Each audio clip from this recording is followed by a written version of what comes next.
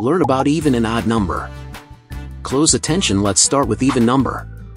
Look, there are 6 oranges in this crate. 6 is an even number, but why is that? Easy. If we made groups of 2, there would be no oranges left over. Look at this crate over here, there are 8 apples. Shall we make groups of 2?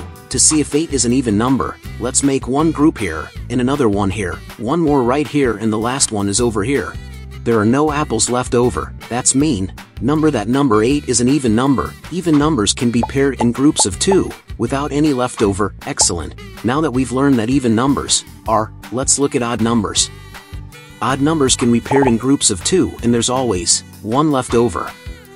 Look at this crate, there are 5 tomatoes. Is 5 an odd number? Let's make groups of 2, to see if there are any tomato left over. One group here, another one here, and oops, that's one tomato left over. This means that the number 5 is an odd number, because there is one tomato left over.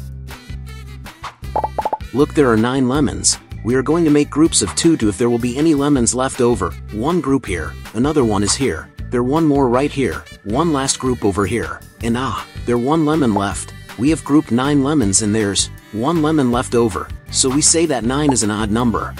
Use a trick to find out which numbers are even and which one are odd. For even numbers, the last digit 2, 4, 6, or 8.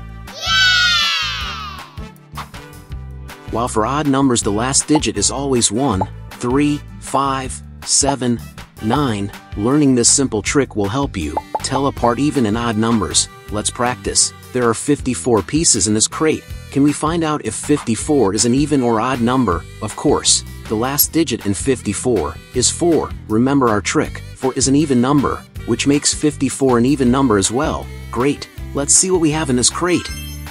263. We can find out if 263 is an even or odd number, right? Absolutely. The last digit in 263 is 3. Based on our trick, 3 is an odd number. This means that 263 is an odd number as well. Good job. Now you know how to identify an even number or an odd number. See you soon. Thanks for watching. Subscribe for more.